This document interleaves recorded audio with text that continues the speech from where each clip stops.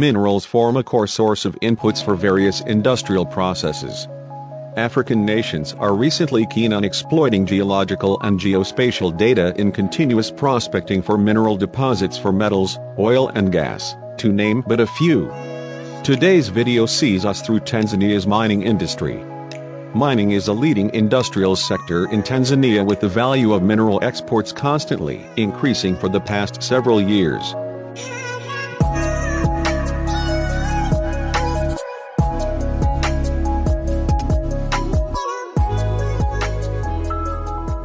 The sector is comprised of both small and large-scale operations.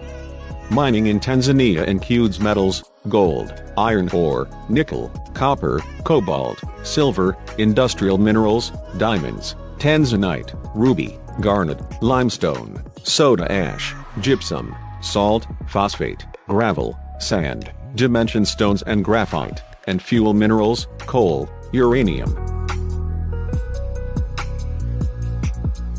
Tanzania is also home to many rare earth and critical minerals that are currently in the exploration stage. Tanzania earned around $2.3 billion with minerals exports in 2019, a significant increase over 2018 level of $1.6 billion. Gold had the highest contribution to the value of mineral exports. Tanzania is the fourth largest gold producer in Africa after South Africa, Ghana and Mali, and is the world's sole producer of the precious stone tanzanite.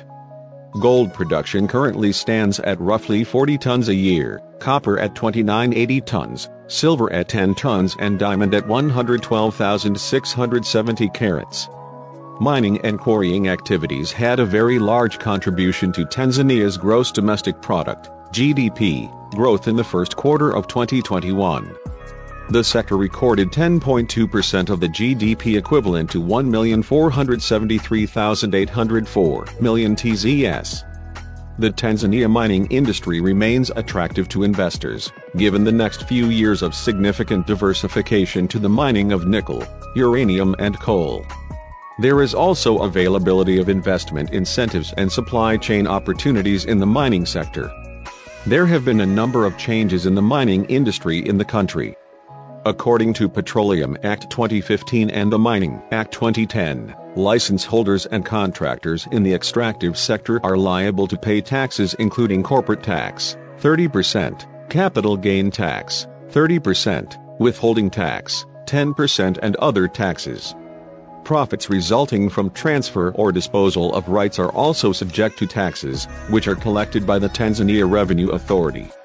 In June 2017, the Tanzanian government passed laws with significant implications for extractive sector governance in the country, including the Natural Wealth and Resources Contracts Bill, the Natural Wealth and Resources Bill and the Written Laws Act. One of the most significant implications of the bills is that they empower the National Assembly to allow the government to renegotiate any agreement considered inequitable and containing unconscionable terms. Other provisions entitle the government to stakes of at least 16% in mining companies operating in the country, with the option to acquire up to 50%. The Tanzania Extractive Industries Transparency and Accountability Act 2015 has provisions for all new concessions, contracts and licenses to be made available to the public.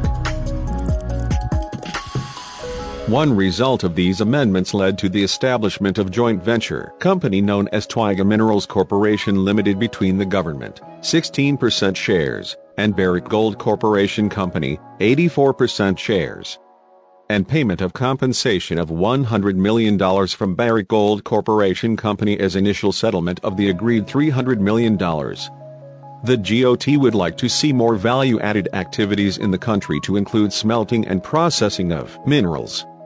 As of 2022, model gold smelters were built in Lwamgasa and Katant, a one-stop mineral processing and export center, strengthening of mineral control and reduction of smuggling due to construction of a 24.5 kilometers wall around the Mirani Tanzanite mine. Also, 28 markets and 25 mineral centers have been established. In recent years, mineral exploration has increased in several parts of the country. The sector has attracted substantial new foreign investment in mineral development exploration, with local investment surpassing $1 billion.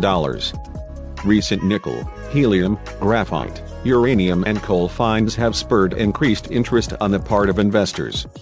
The mining sector depends on imported machinery and supplies, and investors can import capital goods at zero duty.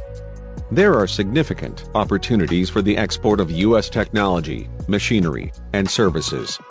Mining companies have significant demand for better power alternatives as they currently rely on diesel generators. The Tanzanian government encourages mining companies to procure local goods and services whenever possible, and many of the foreign mining executives would like to increase local consumption to support the Tanzanian economy. There is significant opportunity to supply foodstuffs, clean water, training, consultancy and other services. With an unreliable power grid and rail system, alternative energy and transport solutions are also in high demand. Opportunities in this sector include the following: establishment of gold refinery activities, supply equipment and explosives, grinding media, mill liners, etc., under joint venture with Tanzania entrepreneurs, establishment of value-added activities and gemstone cutting and polishing, lapidary.